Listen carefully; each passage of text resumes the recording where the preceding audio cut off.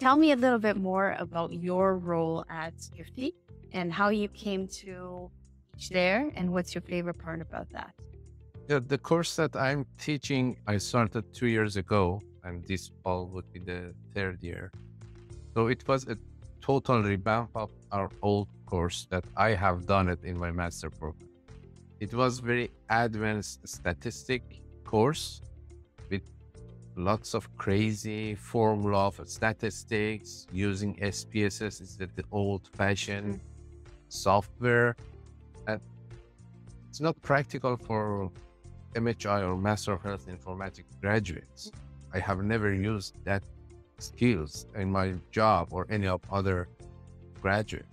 Several times, a student's graduate gave feedback to the program director, and finally, Dr. Karim Kashafji, our recent program director, said, okay, I know that you are working data science, so give me an offer, what you can do, how you can revamp it.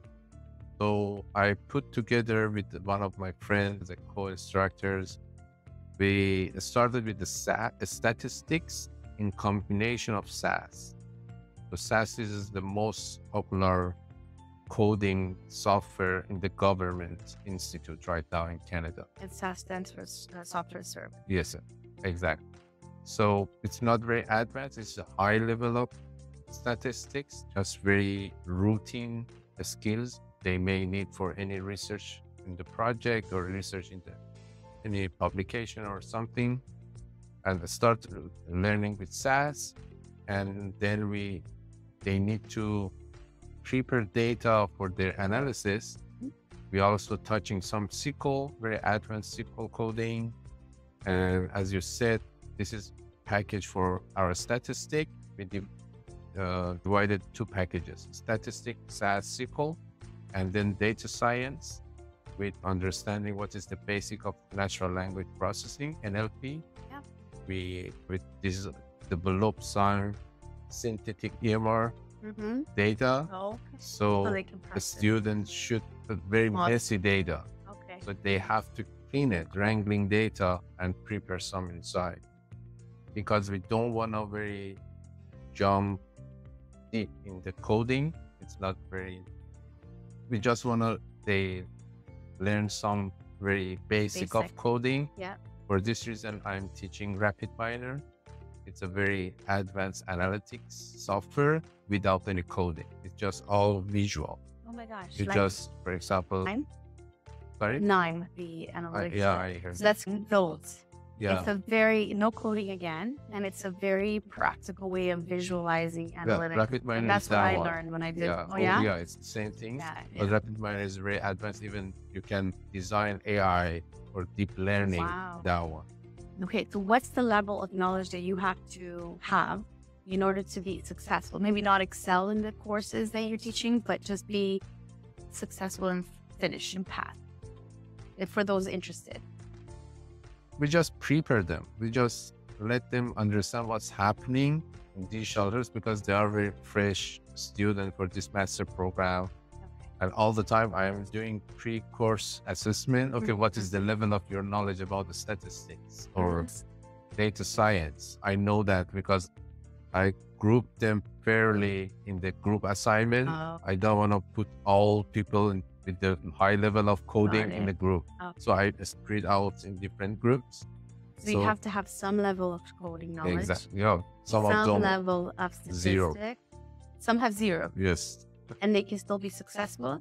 Yeah, because those assignments or all course materials support them a step by step move forward to learning more about that one. Very And we are prepared them for the next level. It would be the other course. It would be about the AI, but they have to play with very basic of AI. Okay. This another course. So we are prepared them for that. The other. And how long is that course? 2 years. And it's for 2 different cohorts. One from regular one.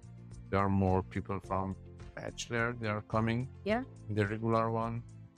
And we have a practicum for them. They will go in the second year in some companies working and implement a project, design and implement.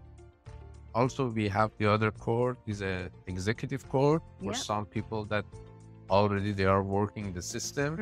They just wanna Skill.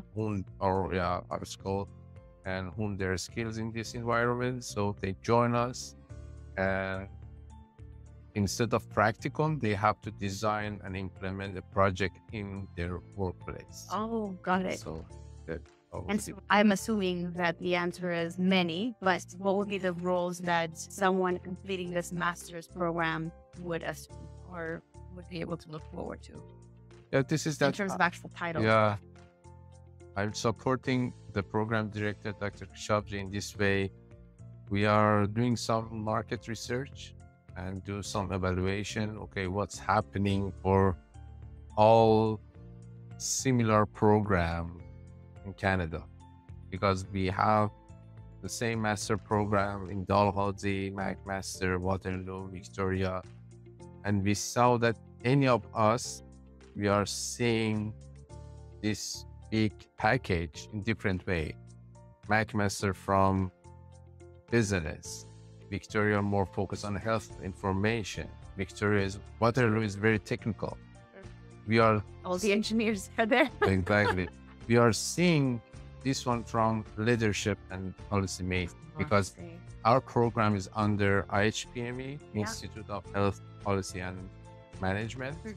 So we are focusing in that environment, and we are planning to improving the whole curriculum to train future leaders for digital health for That is Canada. amazing. I might check it out Yeah. myself.